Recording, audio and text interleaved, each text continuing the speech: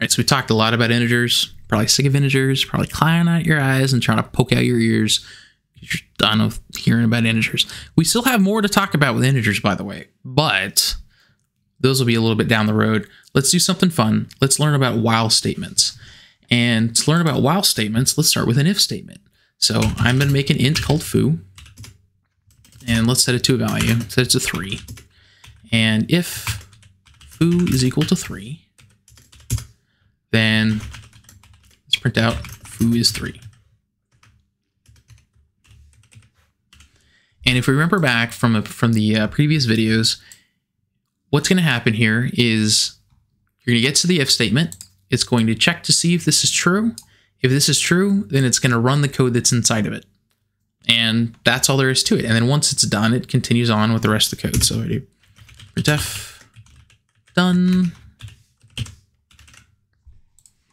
So let's run this. Let's see what happens. So it says foo is 3, done. I know, super simple, right? Well, a while loop looks almost exactly the same as an if statement. So let's say while foo is equal to 3, printf foo is 3. Now, this does something new that an if statement doesn't do. And when it gets to the end of whatever code you put inside these brackets, it's going to go back up. It's going to check to see if it's true. And then if it's true, it's going to run it again. And it's going to keep running it over and over and over again until this is no longer true. So once this is false, the while loop will stop. So let's run this. And see, it's printing out foo is 3 forever. And there's nothing we can do about it. It's going to run forever. And if we let it, it's going to run forever. That's just how it works. And we need to figure out a way to make it stop, because that's how it works. It's not a good enough argument for our bosses when the code doesn't work. So let's figure out a way to make it stop. So let's change foo. Let's say foo is equal to 2. And so what's going to happen here is, so foo starts out at 3. 3 is equal to 3. It's going to print it out. And once we get down here, we'll set foo equal to 2. And then it comes back, it loops back, and it starts again. So now foo is 2. And so is 2 equal to 3? Nope, it's not equal to 3. So it's going to stop. And there we go. Foo is 3. And then foo is no longer 3, and it stopped. All right, so this is kind of boring. Like, how is this useful? So you can use a while loop to run the same code lots and lots and lots of times, and there's a way that you can control it. And so the way that you typically do this is you start out with a value of 0, and then you say, as long as foo is less than, I'm going to say 10, then we're going to print out foo is %d. Foo. Behave. And then foo equals to foo plus 1. Okay, so when I run this, we're going to start out with foo equals 0. So 0 is less than 10, so it's true. So it's going to print out foo is the value of foo, and then it's going to add 1 to foo and come back around. And so foo is going to be 1, 1 is less than 10, print out, add 1, come back, foo is 2, 2 is less than 10, and it's going to continue to do this until foo is no longer less than 10. So if I run it, we get 0, 1, 2, 3, 4, 5, 7, 8, 9. And then done, right? This is just kind of a nice way to know that we've actually completed and we're not stuck somewhere in our code. Well, that's great, right? So we just figured out how to print out a whole bunch of numbers with not a lot of code. Well, what if I wanted to print out more numbers? Well, I just put in a bigger number. If I run it, see, we printed out all these extra numbers. Super great, right? Okay. So that's the basics of a while loop. It's super basic, but what else can we do with it? Well, we can combine it with an if statement and do some other things.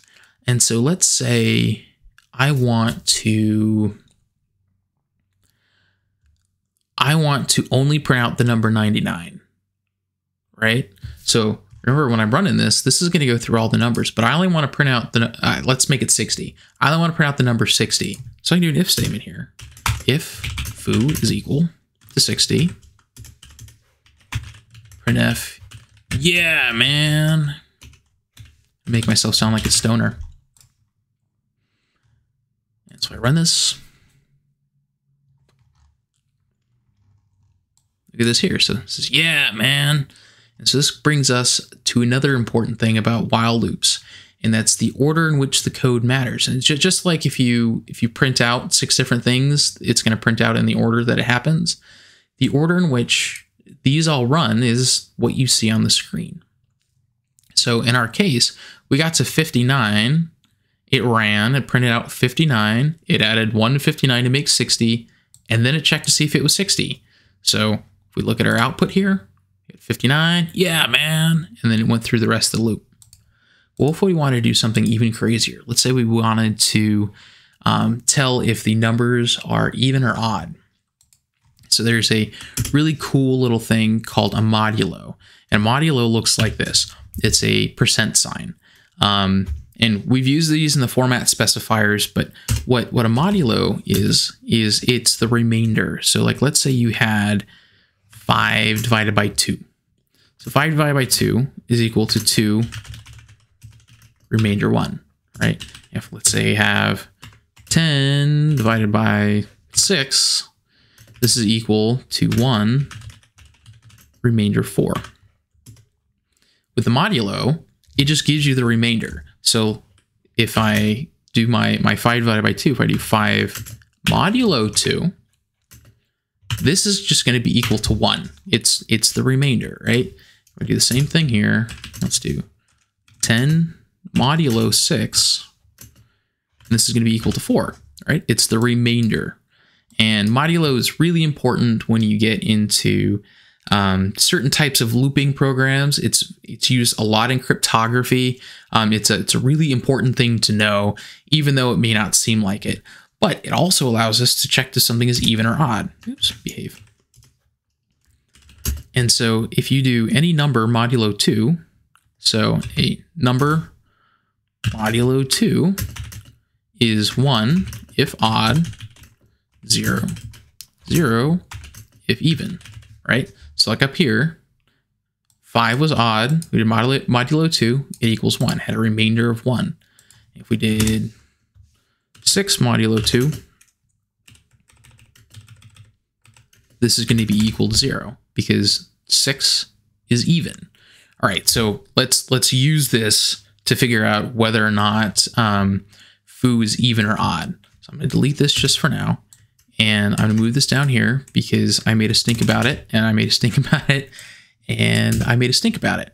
Okay, so if 1 is equal to, and then we're going to put our stuff in parentheses. And this is just like normal math where it runs everything in parentheses first. We'll talk about it more later, but for now, we're just going to do this. So we're going to do foo divided by, modulo 2. So remember, this is going to return a 1 for all odd numbers, and it's going to return a 0 for every even number. And then we check to see if that value matches. So if it's odd, this is going to turn into a 1. 1 is equal to 1. And it's going to print out, yeah, man, this is odd, dude. And if it's 0, then it's just going to skip it. And then it's going to increment and move on. So let's run this and see what happens. All right. Scroll up. So foo is 0. 0 is technically even, so it doesn't print anything out. Foo is 1. Yeah, man, this is odd, dude. So 1 is odd. And all the way down, it's going to do this. So we can start getting some really interesting behaviors by mixing the different types of if statements and while statements. And there's some even crazier stuff that you can do by putting while loops inside of while loops. And it gets to be a lot of fun. But I'm hitting about my 10-minute mark, which is about my goal. So in the next video, we're going to talk about for loops, which are very similar to while loops, but have some extra features in them. So I'll see you then.